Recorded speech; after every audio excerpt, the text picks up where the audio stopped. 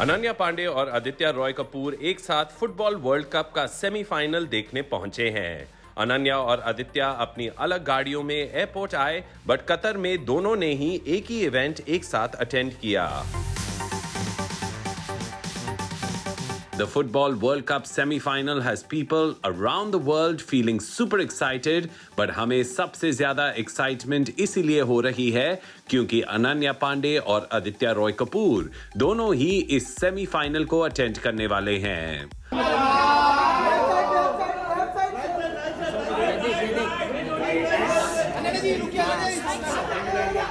Ananya Panday was spotted reaching the airport with her father Chunky Panday, while Aditya Roy Kapur arrived separately in his own car.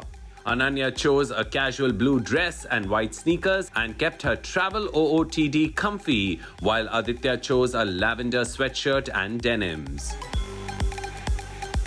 दोनों ने airport के बाहर भले ही एक साथ pose नहीं किया, but it looks like they will be spending some time together as they attend the football semi-finals.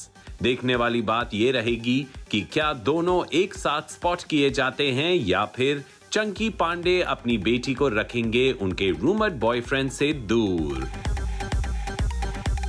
वैसे तो कृति सैनन की दिवाली पार्टी पर अनन्या और आदित्य एक साथ बातें करते हुए नजर आए।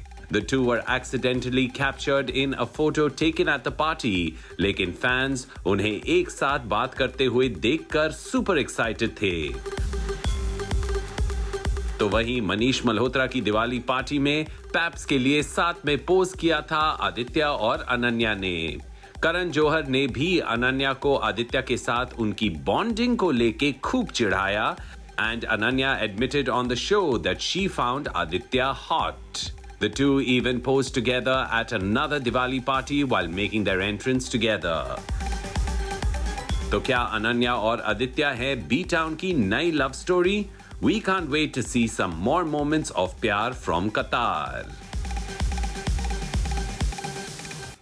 Get a chance to feature on Zoom TV. हो जा Zoomify.